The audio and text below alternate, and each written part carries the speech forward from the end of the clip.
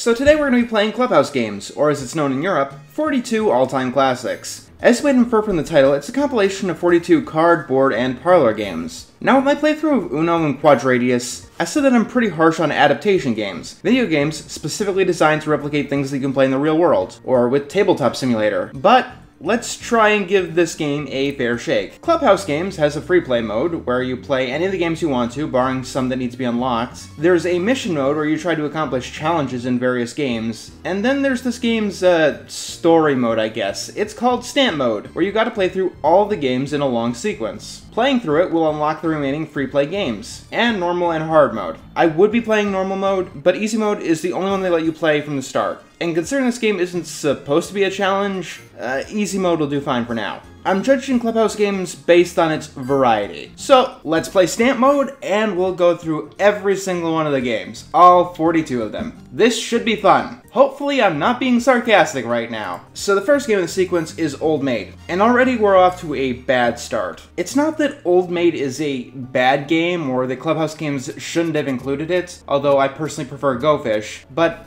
in Old Maid, the goal of the game is to try to get other players to take the cards you don't want, or the queen, the Old Maid. It's a game that more or less requires bluffing, and you can't bluff against a computer. At least, not with DS technology. So essentially, you're taking random cards while the computer takes random cards. You can, like, hold one card out in front, but that doesn't affect anything. This game, as far as Stamp Mode is concerned, is entirely luck-based. And it's the first game in the sequence. I guess that brings up Clubhouse Games is definitely strongest with other human players. But I don't have them right now, and Stamp Mode exists for a reason. Not only that, but you have to play through Stamp Mode to unlock the remaining games. So I do feel comfortable judging Clubhouse Games based on its Stamp Mode. Game 2, Soda Shake. This game is kind of like Russian roulette with strategy. It's interesting. 4 players pass around a bottle, shaking it up. If it explodes on you, then you lose and everyone else wins. It's a simple game, but there is some depth to it. Not much, but some. Basically, the more you shake it up, the more likely you're both to lose and get the next player to lose as well. I think that's random to how much pressure it takes to explode, but I can usually win this one on my first try, so I don't know. This next game is called Spit. I have never heard of this card game before, but Clubhouse Games does have something very handy that really plays to its favor. If you don't know how to play any one of these games, every game has easily accessible rules. So if anything else, Clubhouse Games is a really good teaching tool for some of the more obscure games that people might not have played. Because I didn't know how to play this game the first time around, I did lose on my first way through. But Stamp Mode is actually really merciful, and it helps mitigate some of the luck-based issues. If you win a game, you get all 3 stamps, allowing you to go to the next game immediately. If you lose, however, you still get at least 1 stamp, so you won't be stuck on one game you hate or still can't figure out forever. It's not a perfect system, as you're still going to be playing those games longer than the ones you just get the hang of quickly, but it is a nice mercy mechanic for people who just want to unlock the missing games. Anyway, as for Spit, you play cards in sequential order. If there's a 5 on one of the decks, you could play a 6 or a 4. If no one can play something, the top cards on both players' decks are placed on the discard pile. First player to play all their cards wins, so be quick, because this one isn't turn-based. Game 4, Dots and Boxes. This is a game that you'll see on kids' menus everywhere. Every turn, one player draws a line from dot to dot with the goal of making squares. The player with the most squares wins. On higher levels, the AI for this one gets rather insane, so good luck. On easy though, they're really kind of stupid. Game 5. I'm really happy that this compilation has this particular game, because it's actually kind of rare for even the most dedicated compilation games. That's because this game is traditionally known by its title, Bullshit. Neopets had it and included it under the name Cheat, and here it's under the name I Doubt It. But anyone who has ever played this game in the real world knows that it's called Bullshit. So cards are played in sequential order, 2s, 3s, 4s, so on. On your turn, you could play all of the cards that meet that criteria, or you could lie and put down whatever you want. However, if someone doesn't trust that you're being honest, they call bullshit. If they were right and you were lying, you draw all of the cards. If they call wrong, they draw all the cards. The goal is to empty your hand. However, like Old Maid, this game just isn't the same against computer players. At least ones without personality. I mean, first of all, the computer players will always call bullshit on your last play, so you have to make sure that that one at least is honest. But secondly, I was able to beat this game without bullshitting once. It's a game that requires bluffing and learning tells, so save it for multiplayer mode.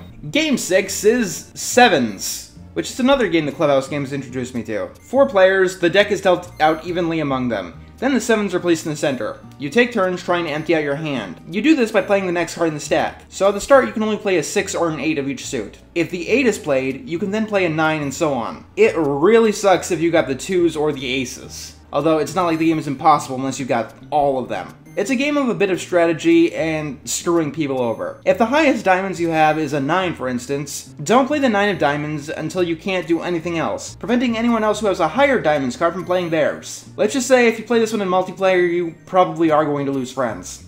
Game 7. Grid Attack. Grid Attack is this game's version of Battleship, and I'm going to say right now that this is one of the most annoying, tedious games in the pack. It is awful. I loathe it each time I get to this point because the game lasts forever and it's down to just pure luck. And do you want to know why that is? Do you see these squares? These are your ships. Do you notice how 2 of them are only 1 by 1 square large? Do you know why the real Battleship game does not have 1 tile boats? The reason is because if you have a 1 tile ship, you wouldn't be able to infer where your opponent's ship is, and you'd have to guess on literally every single tile on the board. Having not just 1, but 2 of these 1 square boats ruins this game. If you're going to do a multiplayer of this one, I suggest making a house rule where the 2 1 squares need to stay together and form their own ship, or else it's about as luck-based as Candyland or War. And unlike Old Maid, which is also luck-based here, this one takes for goddamn ever, as you need to play through the entire animation. You have special attacks that hit a 3 by 1 grid, but it still isn't helpful when literally any tile can hold a square. Game 8.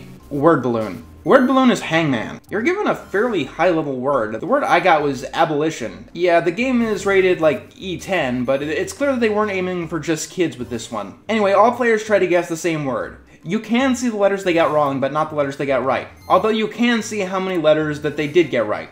This is one of those unlockable games. Win it, and then you can play it whenever. Game 9, Memory. It's a memory matching game, nothing complex or interesting to speak of here. Game 10, Turncoat. This is a game that I'm really bad at. I think this is one that I lost a few times. Anyway, the players take turns placing their color pieces on the board. If you surround a line of your opponent's pieces, it becomes your color. Whoever has more by the end of the game wins. All that I really know is that you should aim for having your tiles on the corners, and then the edges, because those can never be converted. But that's all the strategy I got here.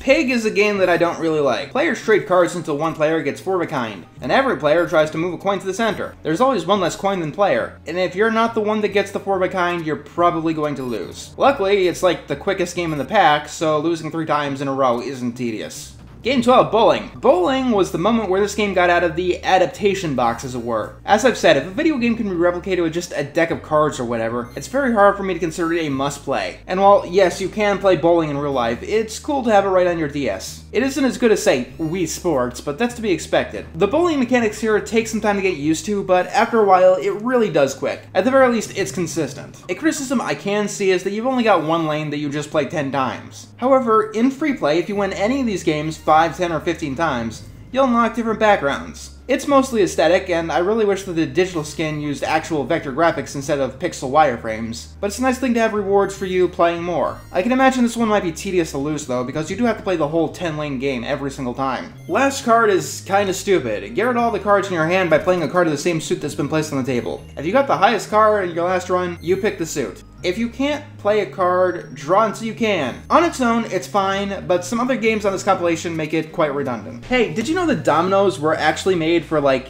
an actual real game? They're not just made to be tipping over? Well, I actually assume that they're like a deck of cards that can be used in many different games. Here's what you have to do for this game, though. Make a line of them. Every time both the ends end in a multiple of 5, you get that amount of points, divided by 5. If you have a double domino, it's turned sideways and can start its own line. This game is actually pretty fun, and it's a nice idea for dominoes. There's one problem, though. The game keeps going until you earn 61 points, and in an entire round, you maybe can earn like 3 of them. This takes a while. This game took me like 15 minutes. And remember, if you want to unlock everything in Clubhouse games, you're going to need to win this game 15 times for the extra skins, and 3 times for the 3 different stamp modes. Game 15. Last card plus is Uno, which is Crazy Eights. Actually, I'd like to apologize for what I said in the Uno episode, about how it was just Crazy Eights with power-ups. Crazy Eights actually has power-ups. Eights is a turn skip, 2 forces your opponent to draw 2 cards, 3 forces your opponent to draw 3 cards, and 9 reverses turn order, well, with the 8 actually being a wild card.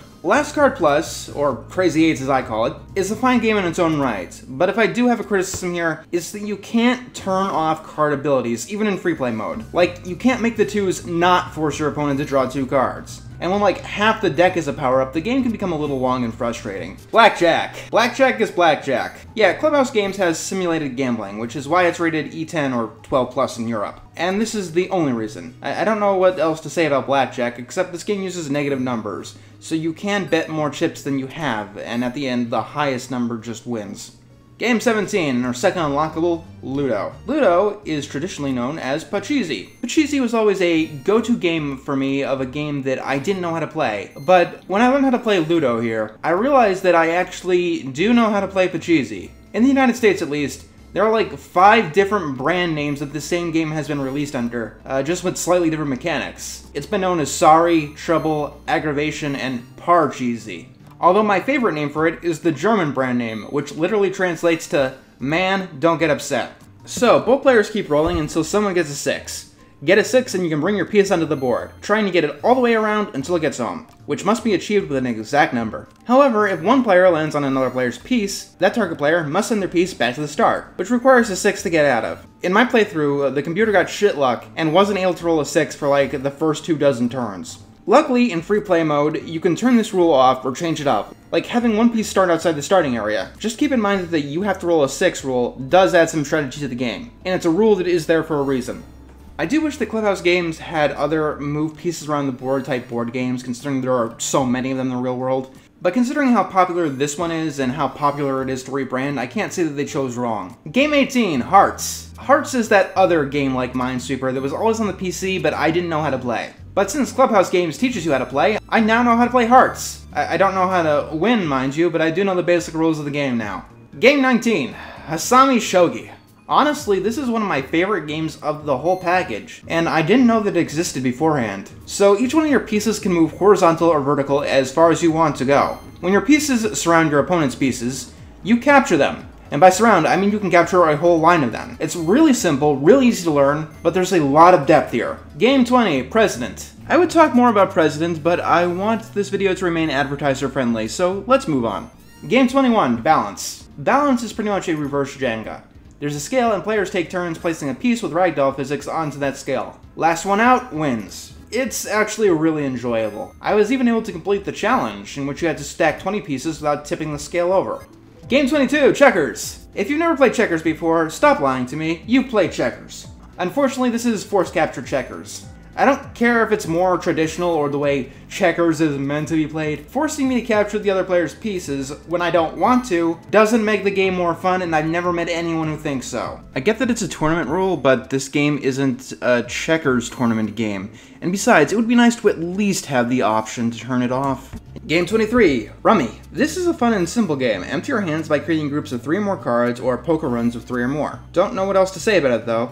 Oh yeah, this is one of those games that forces more than one round, 3 in this case. So if you lose after playing 3 games, it can kind of be obnoxious. Mahjong Solitaire. I think that most people know how to play this game. Collect matching tiles. You can only collect said tiles if they are open on one of their sides and don't have a piece on top of each other. In free play, it's quite enjoyable. There are 10 layouts. As something in stamp mode, it's kind of a joke because you can keep pressing hint again and again until you win. Also, keep in mind that in solitaire games, you have to win. You can't just lose it 3 times and move on to the next one because you can't lose. So you might be stuck on some of them for a while. Game 25, Field Tactics. This is an interesting strategy game that I think was actually made for Clubhouse Games. The basic idea is to capture your enemy's base, but every single piece has its own abilities. It's kind of an analog to a much faster Risk. It's fun, but it would take me way too long to explain it, as I'd have to talk about what every single piece does. There's some fun strategy though. Game 26, Takeover. This is like a fun shuffleboarding, actually. You knock your piece around the table, claiming territories. The physics are kind of like an ice hockey puck, if I had to describe it. If you knock yourself off, all your tiles become neutral again. However, if you knock off your opponent, all their territories become yours. So, the more you're winning by, the more of a target you are. Whoever has the most points at the end of 10 turns wins. Game 27, 7 Bridge. Okay, so Last Card was to Last Card Plus as Rummy is to Seven Bridge. It's the same game, really, just with a little more complexity. I didn't have much to say about the first one, so I don't have to say much here. Chess. Chess is chess. It was easily the most mandatory inclusion. Like, this compilation series would probably be terrible if it didn't have chess. I don't really have many complaints here. Well, except for one that I've noticed, but this applies to all the games. Clubhouse games always randomly chooses who goes first, even when you're playing against the computer, and even if you're doing it in free play. You can't force yourself to go first or even second. And with chess, it's kind of important, as people do determine entire strategies based on whether they go first or second. In most games, it usually doesn't matter, but it would have been nice to have the option. It really would have. Also, this game will automatically end in a stalemate if there's too much repetition, so the game will not go on forever. Game 29, 5-card draw poker. Yep, it's 5-card draw poker. Less popular version of it. Although, I do appreciate that it's here. It seems like even poker games tend to neglect this version. Like the Poker Night at the Inventory series, for instance. Poker Night 2 has Omaha and Texas Hold'em, but no 5-card draw. I don't care if it's like an unpopular version. Every poker game should at least have the option to play this. Speaking of that, once again this game uses negative numbers, so no one is knocked out of the poker tournament. Whoever has the most chips at the end of 5 games wins, which is a really odd way of doing this. Chinese checkers. Once again, it's Chinese checkers. If I had a nitpick, I wish you could change the game pieces to marbles, because that's how I'm used to playing Chinese checkers, but otherwise it's fine. Game 31, Nap. Try and get the most tricks by playing the highest card or the trump suit. 3 rounds. Moving on. Connect 5. Because Connect 4 is copyrighted. Get 5 pieces in a row before your opponent does. Basically, tic-tac-toe is a real game. Solitaire is Solitaire.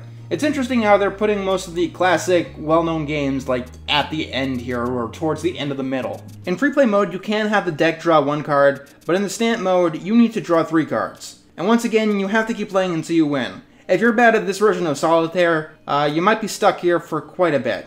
Game 34, Shogi. And another unlockable, I think this is the last one. Shogi is also known as Chinese chess, and it's a game that, once again, I don't really know how to play. I'll probably be able to learn about it when I get some spare time, but right now, it would probably take more time than I'm willing to invest. I do definitely want to learn how to play Shogi someday, though, and now I have the means, I guess. Shogi is an ancient game with a lot of depth and strategy, and I can't stand not knowing how to play games like this, that are this famous.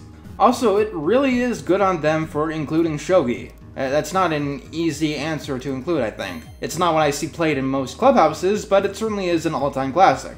But like I said, if you want to play Shogi, you'll need to play through pretty much every one of the other games first. Game 35, Darts. Hit the bullseye better than your opponent.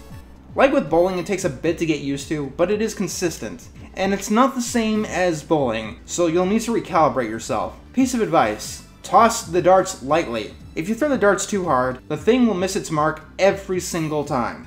Game 36, Texas Hold'em. Poker round 2. Second verse, same as the first. It won't light your world on fire, but it was another mandatory inclusion, I think, especially if they already had 5-card draw. And I might fill you in on what kind of clubhouse the title actually refers to. And then we have Koi Koi, my least favorite game in the entire package. Unless you're Japanese, this game is going to be a major pace breaker, because you've never heard of this game before, and nothing looks intuitive. It doesn't even use a standard deck of cards. In a sense, it's like randomly throwing in Magic the Gathering, which, yes, is a great game, don't get me wrong, but it takes a lot of learning and the general normies don't have to play it. And it's not something that you'd look to in a game like this. It would probably be better on in its own game. Koi Koi is played with Japanese Hanafuda cards, which, fun fact, Nintendo used to make back in the 1800s, which explains why this game is here. It's the only reason this game is here, because this game should not have been here. The deck's cards are very beautiful, I will say. It's divided into 12 suits, and what makes up each suit isn't as obvious as, say,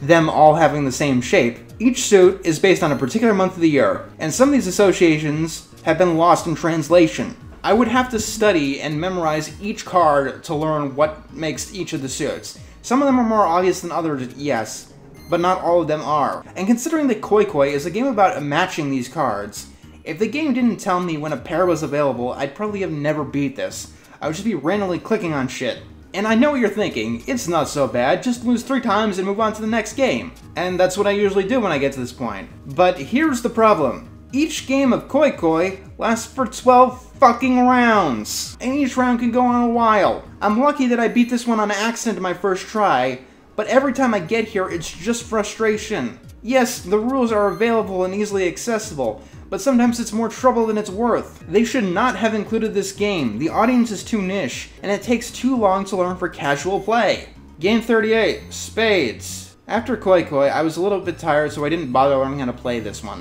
One thing about this one, though, is that if you don't bet on how many tricks you're going to get and keep passing, sometimes the game plays itself. Anyway, I lost this one and brute forced it. I'm sure that Spades is a great game, and I'll be coming back to learn most of the games that I haven't gotten to in the first playthrough. But right now, we're getting close to the end, and I am quite tired. Game 39 is Billiards, and by billiards they mean 9-ball, because I guess the table is too small to render all 18 balls. So both players try and hit the 1-ball until it goes in, and then the 2-ball until it goes in, all the way up to the 9-ball. However, if you, let's say, hit the 1-ball into the 9-ball and the 9-ball goes in, you win! It's a weird form of billiards, and I've never played a version like this before. Game 40, Contact Bridge. We're in the final stretch here. Here's a tip. Don't play even on easy mode in this game in one long marathon. Clubhouse Games is a casual game. Play it in bursts, or you're going to start going through games without really a clue as to what you're doing, like I did here. Game 41, Backgammon. Backgammon is the other traditional game that I always wished I could play. It was like always right there on the other side of these portable chessboards, and I always knew that I should learn how to play this game. And thanks to Clubhouse Games, I do. I actually took the time to learn how to play this one because I was actually interested. I also learned that I'm not very good at backgammon. It's actually a lot of fun though, getting all your pieces all the way back around the board home. I don't know if it's as popular as chess. I think it might only be on the other side of those chessboards because it's public domain or something. But still, it's a fun game. However, this is a weird accusation, but I think the computer was actually cheating on this one. And from the other times I played Clubhouse Games, I always remember RNG being a little bit biased during this game. My dice rolls always seem to be just the wrong ones. The only number that would get me stuck in this move was a 2, so I rolled double 2s. Towards the end of the game, when it mattered, the computer opponent kept rolling doubles. If you don't know, in backgammon, if you roll doubles, you basically move twice. They rolled doubles 3 times in a row, and the first time that they didn't roll doubles, like the 4th time in the sequence, is because there were only 2 pieces left on the board, so they didn't need any more doubles. I don't know if it's just me, I don't know if I got unlucky or whatever, but the RNG seems to be absolutely hell in this game. Which is odd, because none of the other games are like this. And finally, Game 42, Escape. I make a joke about how that sounds like a really good idea, but for the most part, I've actually enjoyed the time that I've spent on Clubhouse Games. Escape is a sliding block puzzle. Get the crown block out of the puzzle, plain and simple. Free play has 20 different puzzles, and completing one in stamp mode actually counts towards that. Speaking of completion, we are done with Clubhouse Games. And now for the verdict. I may have seemed a bit winded towards the end, but Clubhouse Games is a yes. It is one of the best compilation games that I have ever played. While not all the games are quote-unquote all-time classics, I have enjoyed my time with the sheer variety. In fact, believe it or not, I actually bought Clubhouse Games based on the book's recommendations. It's just been a while since I played it, so I needed a bit of a reminder. I got the European version for some reason, but besides the title, it's the same game. And luckily, it seems like the DS isn't region locked. Clubhouse Games is actually one of my first choices for bringing to, say, the dentist's office, over something that I played on the 3DS, like even Animal Crossing New Leaf, because the games are short and if I get bored of one, I could easily jump to another. I honestly wish that this was the pack-in title for the original DS. It better serves to show its functionality than, say, Nintendogs, which was the actual pack-in title. Clubhouse Games has fun games on the go, there's touch interactivity, it's enjoyable single player, but multiplayer makes it even better. I guess the only issue with making it a pack-in title is that you might not want a game with gambling in it to sell your console. But yes, it's a yes without hesitation at this point. And I will give the book a point for introducing me to this game. This is the stuff that I'm looking for in the book. Hidden little gems that people otherwise wouldn't find. I mean, it's not like it was lauded by the critics or anything, but what really cements it for me is not just the amount of games, but the fact that it does teach you how to play. And when that is combined with the variety, it can help you become a more well-rounded person, if even in a small way. Games can help bring people together, if you want to go out of the way and learn the language of them. If there's a caveat, I would say that there really isn't much of a point to emulating this game. If you really are interested, it's worth going out and actually buying it, because if you want to play like checkers on your PC, there are many better options.